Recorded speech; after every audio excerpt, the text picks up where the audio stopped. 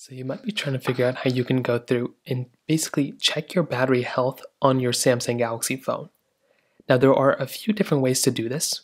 The first easiest way to do this is by just going through and downloading a third-party battery health checker. So you can download something like AccuBattery, this is the way I typically do it. Or if you have a Samsung phone, you can also download and use the Samsung Members application, this one right here. And if you don't already have it installed, you can just reinstall it. And this is another way. You would download this application, go to the diagnostics tab, and you should be able to go through and check your battery health that way. But if you're going to use the AccuBattery or a third-party application, what I'd recommend doing here is going through and downloading this type of app.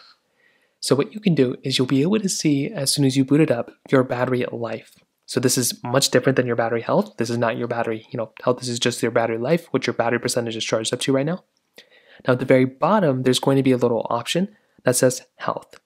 So what you can do, you can tap onto that battery health option right at the bottom. And what it recommends you to do is to basically charge your phone up to 100%.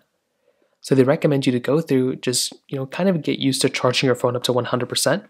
And what it's going to do is it's going to see and estimate how much your battery health is at right now and how much it was supposed to get when you were supposed to buy it. So it tells you right here my estimated capacity for when it was supposed to be brand new is about 3,785. However, now that it's been used for a little bit, it's going to be significantly less than that. So you can go through, kind of check it out for yourself, but that's basically the main way to go and check your battery health on your Samsung phone. If you have any other thoughts or questions, please let me know in the comment section below.